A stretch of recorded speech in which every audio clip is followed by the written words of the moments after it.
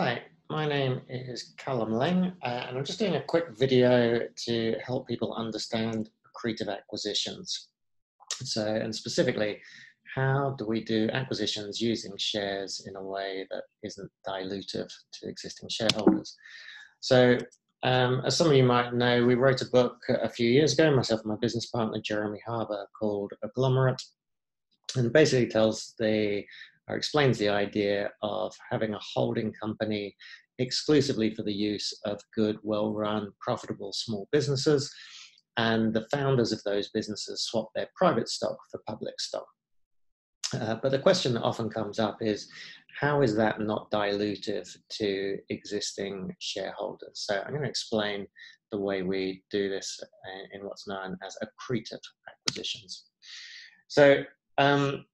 Excuse my appalling PowerPoint skills, but I want you to imagine that you have a small business that's doing $1 million in profit.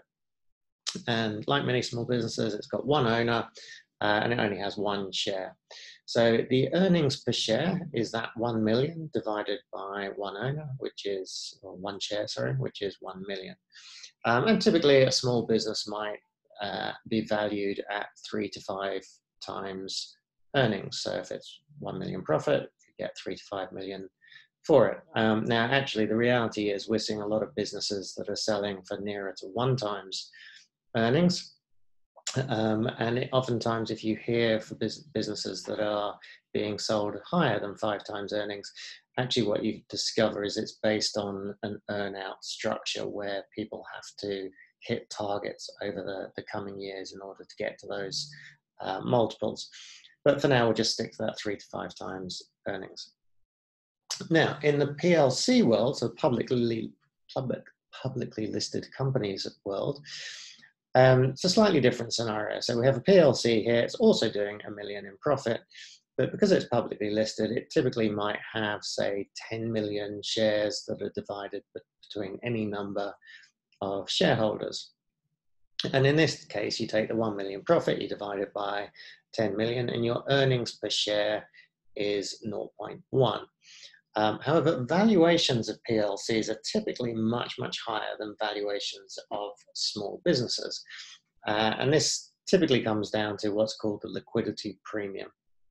So investors will pay a premium to be able to get in and out on the market of their investment, whereas if you invest 100 grand into a small company, you could be stuck in that company for many, many years. So that's the basic setup. Now imagine that our PLC decides that it wants to acquire the small business. And instead of using cash to do that, it's going to create more shares. So the PLC acquires the small business. It creates, in this case, we'll say it's deciding to pay 5 times earnings using its own stock. So it'll create 5 million more shares and give those shares to the current owner of the small business. And then it absorbs the small business. So you now end up with a PLC that's got 2 million of profit. So it's got its original 1 million of profit plus the 1 million of profit brought in from the SME. It's got 50% more shares than it did have. So it's now got 15 million shares, and that 2 million profit gets split between the 15 million, and the earnings per share goes up to 0.1333. But because the valuation typically would stay the same, the valuation is still at 20 times earnings, but now the earnings have doubled, and so the valuation has gone up. And by the way, globally right now, I think the average globally for a PLC is about 19.6 times earnings. Reality is a small PLC like this would probably be trading less than 20 times, but we're just trying to stick to simple maths for my sake and yours. So the question then is around the dilution. So yes, absolutely. If you were an existing shareholder of the PLC and you add another 50% more shares, yes, as a percentage, your holding of the PLC has been diluted. But the metric in PLCs to focus on in this particular instance is earnings per share. So the value of your existing shares has now gone up. In small business world, percentage is incredibly important. But in PLC world, the value of your shares is way more important. Most small business owners would swap 100% ownership of their small plumbing company for 1 or 2% of Google, for example. So the percentage is not nearly as important as the value of those shares. So you can take that, you can kind of extrapolate that out. This is actually from a different set of figures. So I guess you can go through this in your own time, but the key thing to notice here is assuming all things are equal, you can keep adding this profit in. The market cap goes up significantly. The share price growth gets smaller with every acquisition that you do. So in order to kind of keep that level of growth, you would probably look, or certainly we look at two strategies. One is adding ever bigger companies into the group, but equally doing more of the smaller deals, and so you can continue to build up.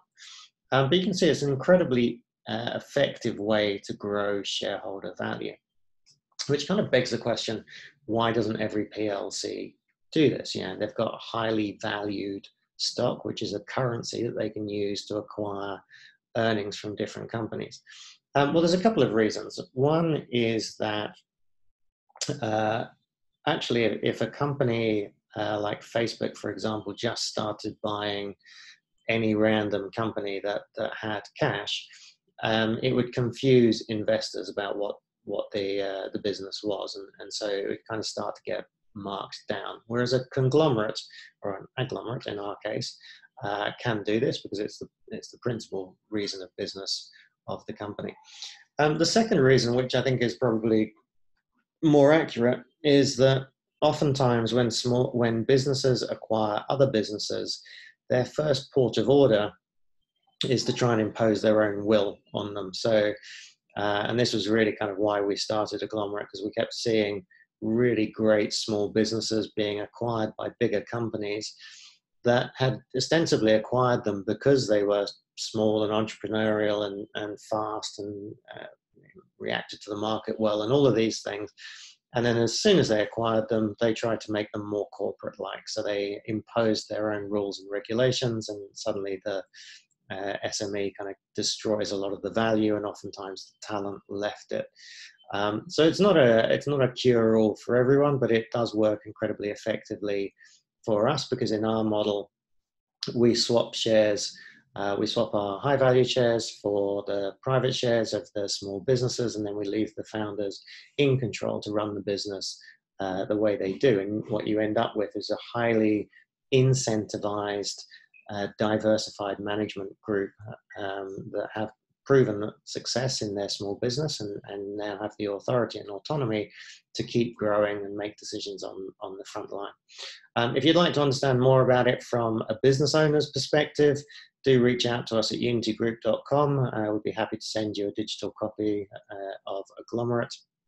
And yeah, if you have any questions, please reach out to me on Twitter or LinkedIn is probably the best place, Lane Callum or Callum Lane. And thank you very much for watching.